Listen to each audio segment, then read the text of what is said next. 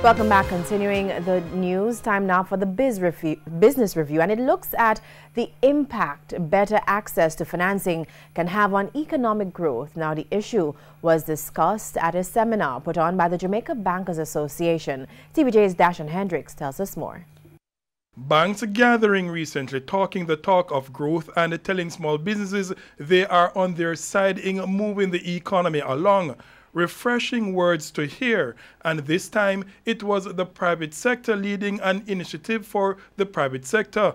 For the International Monetary Fund's resident representative, Dr. Constant Longkeng Ingwana, this is all possible because the economy is now on a stronger footing after 6 years of the IMF. We've always long acknowledged at the IMF that access to finance is one of the major key impediments to growth in Jamaica.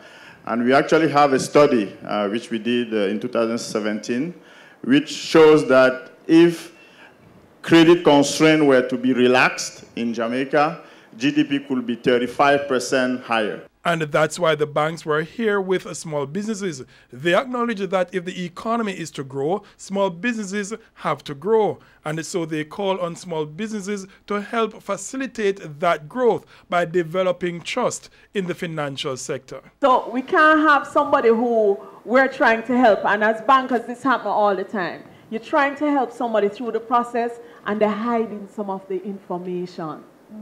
So today has to be the day when we stop hiding that information. And as you say in Jamaica, just level with we now, level with we. Tell us exactly what is going on. Commerce Minister Audley Shaw, who was also in attendance, endorsed the call. It is time for you to get transparent and formal.